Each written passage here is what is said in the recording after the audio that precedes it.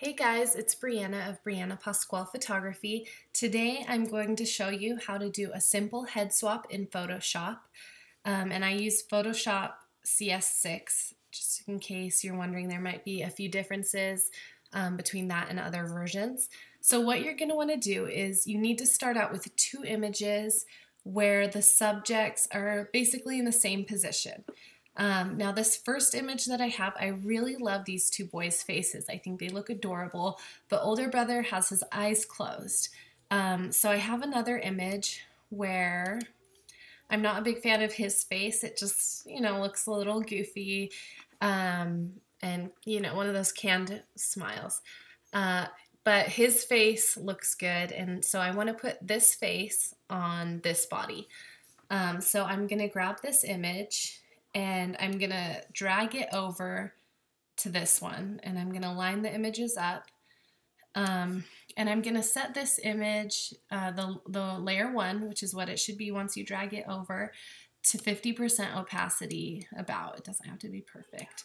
And then what I'm going to do is I'm going to line up his neck with his neck on the previous image. There we go. And you can see how it looks really sharp and defined. You can see that it's lined up as opposed to this part that looks really fuzzy. And the reason I'm lining it up on the neck is because it can be really hard to work with collars. But if you have to, you can line it up on the jawline, just wherever works best. So once I've got it lined up the way I want it to be, I'm gonna put that layer back up at 100% opacity. And then I'm going to go down here and I'm going to make a quick mask. So you just click this button and it's got the quick mask, and I'm going to invert it. So right now it should be white, and once you click quick mask, it should pop up with this little box. Oops. And I'm going to click invert.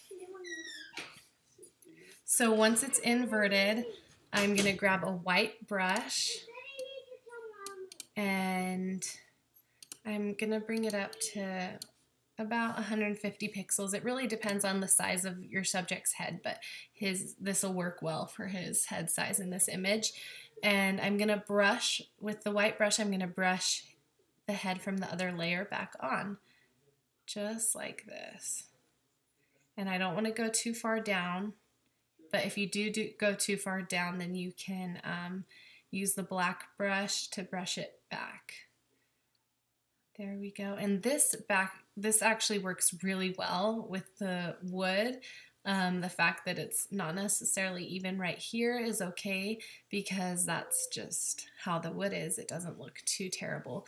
If you wanted to get really picky, then you could brush this back a little bit, but I don't really want to. And then you start having issues again with the previous head. But what I can do is I can brush on with white to kind of blend it a little bit better. And I think I like the way that looks. Okay, so now what I'm going to do is I'm going to zoom in, and if you have a Mac, you can just press the Z button. You don't have to go all the way over here every time, and I do a lot of zooming in and out, so that's a good little shortcut to know. So now that I'm zoomed in, I can see that right here it's not quite merged, I guess. So I'm going to go in and paint it a little more.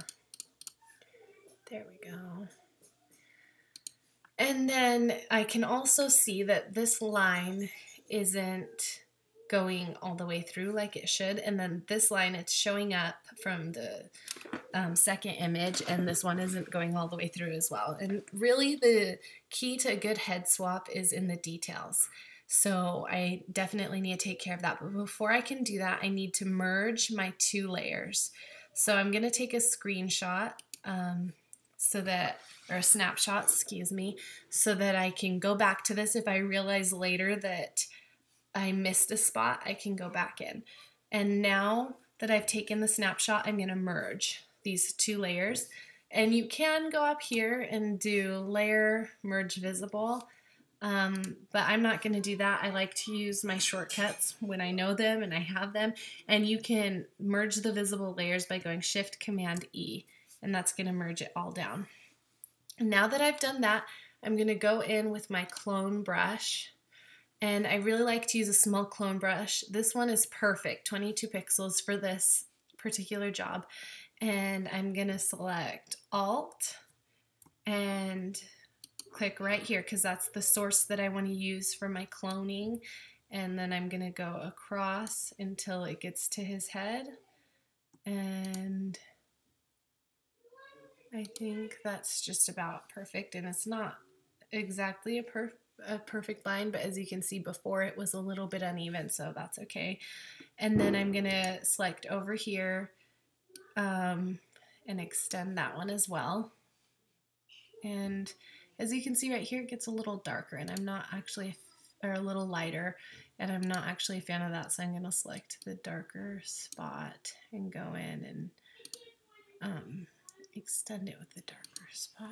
Okay, and then with this, I'm gonna probably select the lighter grain, and I'm gonna extend that lighter grain as well. And if you're not really a fan of how it's looking, maybe a little too uniform, you can go in, use your patch tool, and select the spots that you don't like and drag it over and kind of make it, clean it up a little bit. That's better. And then again, I can do that over here if I want. The amazing thing about Photoshop is that there's just so many tools, and I'm pretty happy with how that looks. So I'm gonna take another snapshot, and anytime throughout my editing I take lots of snapshots because sometimes later you'll notice you missed something, and especially with head swaps you want to do that a lot so you don't have to start over again if you mess up. And now we've got 3 little boys smiling, and that's it. So make sure you follow me on YouTube. I'm gonna be posting lots of how-to videos for Photoshop, and I hope that you'll check out my work. Again, it's Brianna Pasquale Photography in Dallas, Texas. Thanks, bye.